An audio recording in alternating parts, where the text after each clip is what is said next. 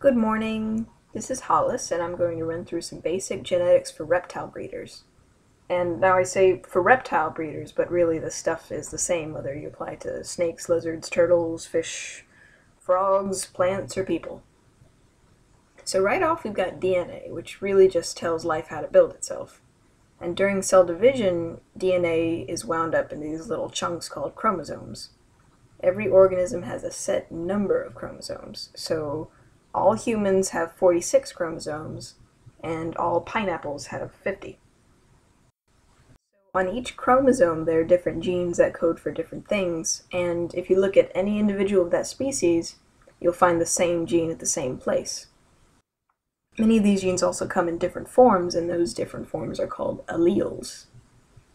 Now the total chromosome number, ignoring X and Y because that's a whole other mess, can be divided into matching pairs. In each pair, there's one chromosome from the mother and one from the father, because each parent is contributing half of their chromosomes to the offspring.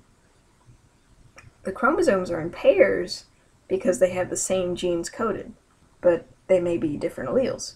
So if the alleles for the same gene are different in one animal, like if the mother gives one form and the father gives a different one, the animal is heterozygous, or a hybrid. If the alleles are the same, then it's homozygous.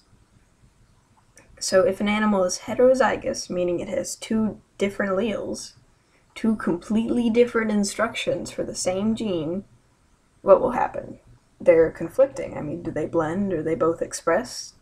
What usually happens is that one will be dominant over the other, and that is the one you see.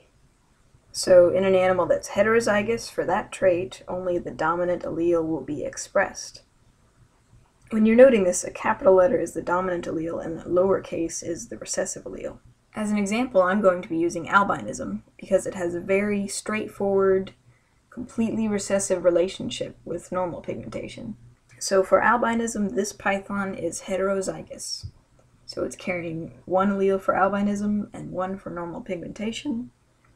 This python is homozygous dominant, meaning it carries two normal pigmentation alleles, and this python is homozygous recessive, with two alleles for albinism.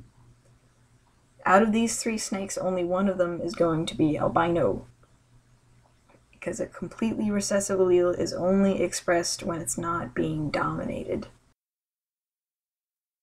Alright, so we're going to stop for now. In the next video I'll go over some application, like choosing what to cross with what and using a Punnett square to figure out what you'll get. Until then, good luck!